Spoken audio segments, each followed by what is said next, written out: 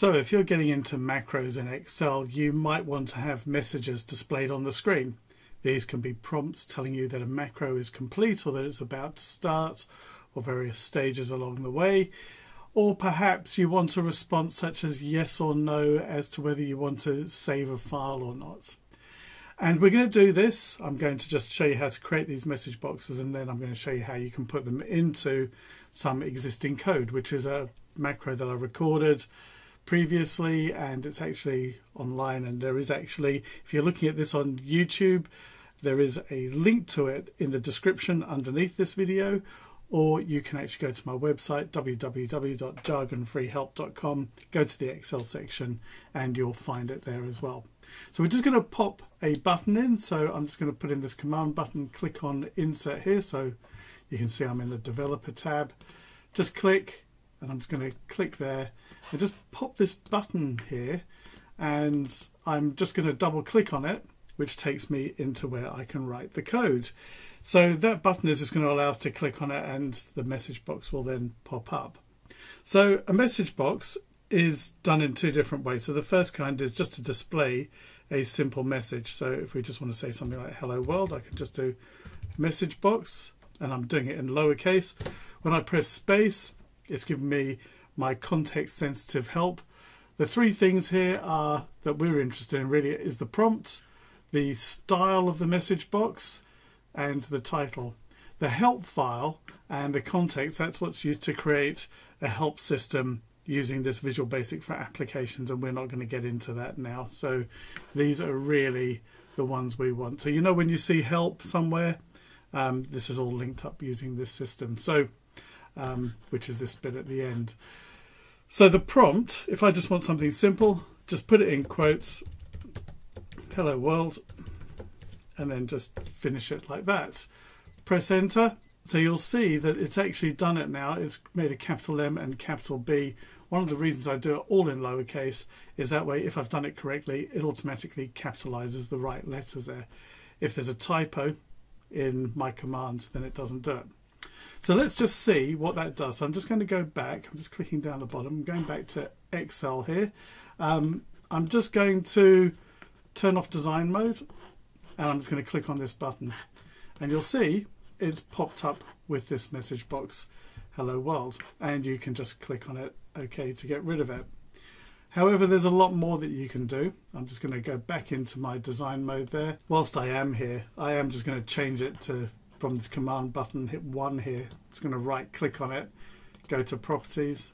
In my caption here, I'm just going to do it as click here, and I'm just going to close that. Okay, so double click on this again, takes me into here. Now, one of the beauties of this is, as I type, so you can see it prompted me to put in a prompt. If I press a comma for the style, the different things I can do here is what type of buttons I want, and also what I want to display. So I might want an exclamation mark or something critical. So there we are, VB exclamation or information. I'm just going to click on information here, press enter on that. I'm not going to add in anything else just yet. We're just going to go back to my book here and turn off design mode again. Click here, and this time you'll see it's now got this little eye here, which is indicating that it's a bit of information. So there are different options there. So let's go back to the design mode. I'm just going to double click again. And the other thing I can do is I can put in a title at the top. So that's what appears in the bar. So if I put this one in here as test message, we can now start to see the whole thing come together. So back to my workbook. I'm just clicking down the bottom here just to change back, turn off design mode, click there, and you can now see there's the title, there's the prompt, and there is that little information icon as well. So let's just click on OK on that. So there's more that we can do. So for example, I'm just going to double click here. So that's one message box. So the other type of message box that you might want is one that actually gives you a response. So I'm just going to put in message box here. No particular reason that I left an extra line in there, I'm just popping that in. So for this one, I'm actually expecting a response. Now for this one, I need to put the brackets in here. And again, I'm just going to put in quotes here. And I'm just going to put in a little prompt, which is click on yes or no. Press the comma, and my little context sensitive help pops up. And I am going to look for one down here that says VB yes no. You can see you've got OK and cancel together, OK only, question, retry or cancel, system modal, yes no or cancel. Let's do that. So I'm just going to double click on it, comma, put in my title. You don't have to put in a title, as I showed you before, you didn't need one in there. So I'm just going to call it message, quotes, and then close. Now that is going to return a bit of information. It's either going to return something that says VB yes or VB no. So it can then make a decision, but we need to save that somewhere. So I'm just going to put it into a variable called response, and I've got some coming up about variables, and really, if you know anything about this, you should dimension it, which is you tell it whether or not it's a number or text being a string. So it is actually a number, but if you're not sure, you can just go dim response and it will automatically choose the right one, or at least it should. So let's go back now to my booktube. We're going to get two message box popped up here. One is the first one that we did. Sorry, they just sort of go slightly off the screen there, but I'm just moving them back into position. Nothing changes otherwise. If I click OK, it moves on to the next one. And now this time, you see it's got a yes or no. So depending on which one I click, it can do something like, do I want it to save or not? So I'm just going to say yes to that, and it would then do it. So we can take a little bit of a closer look at that one. So I'm just going to go back into the design mode and double click.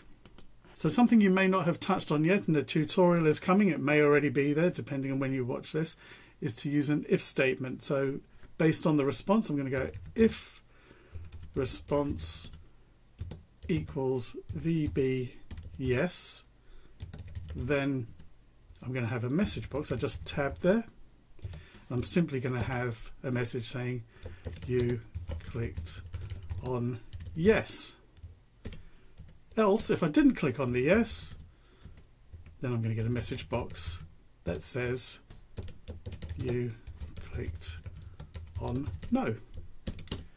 And just backspace so that it's not indented. And if tells it to stop that if. Go and have a look at that tutorial if it's there. If not, I promise you it's coming soon. So there's that one. I'm now just going to go back to our book here, go out of design mode, click here. There's the first one, hello world, and click on OK. And we're going to click on yes. And again, it's just clicked on OK here.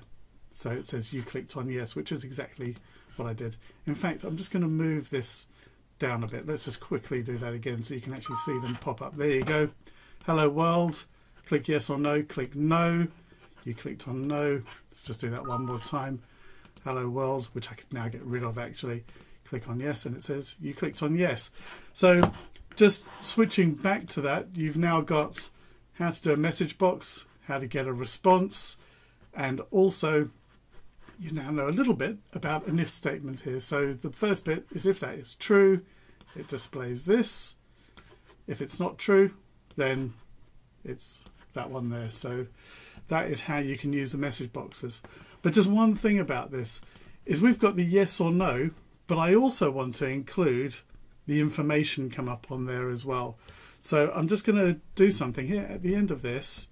I'm just going to press plus, and I can now choose that VB exclamation. Here, let's put that one in rather than the information which we did last time. So that's now telling it to be VB yes and no button, and also display the icon. So they both go into this parameter here, and you just use the plus to add both of them in. We can quickly check that by going to here going to the design mode, click here, yes or no, and if I have that one there, it's got the exclamation in here now as well as the yes or no. That didn't have that before. Okay, so that's how you can combine it all together. Quick look at a bit of code that I had before. So I'm just going to open up one I had before. If I just go into here, it's in my most recents, and it's this one here, macros 1.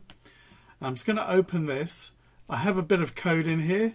To get to it, I'm going to go into my macros, and it's this one here, import films. So when it finishes, I want it to come up with a message box saying that the macro is actually complete. So I'm just going to click on edit, and here it is. It's right here, this code, and I'm just going to move everything up just a little bit so you can see it. So this is the actual code. You can see here is my import films. That's where it starts. It starts with sub for subroutine. Go into more of this in another tutorial. Here is the code. This is what I recorded. Down at the bottom here, I'm just going to click here and put in just a really simple message box. And as you can, do a bit of a typo there. Let's do that. And let's put in data imported and saved. Okay, let's just have a little information come up here. So let's choose that one, a little symbol for it, just tidies it up. And why not put a title? I could have just had this first bit at the beginning here. I didn't really need anything else, but it just keeps everything tidy. So let's just have a little message at the top here that says complete.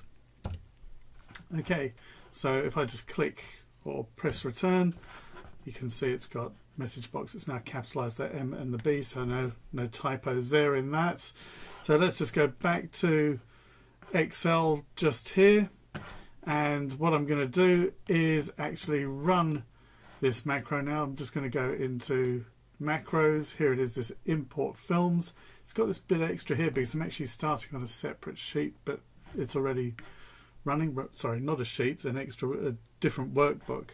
So let's hit run. Comes up with the message box here saying that it's renaming the file because part of the recording was to actually save it. So it's just overwriting one that already exists. I'm going to replace it. I'm going to say yes. And there it is.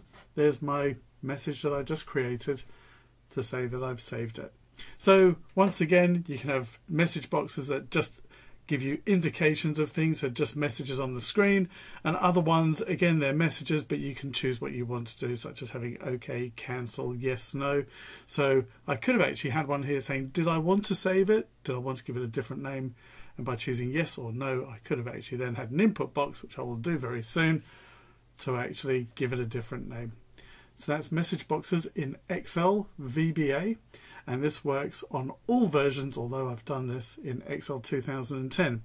If you're going to get into your macros on 2003 and prior to that, or on a Mac, you need to go into Tools and choose Macros there. So stick around for more.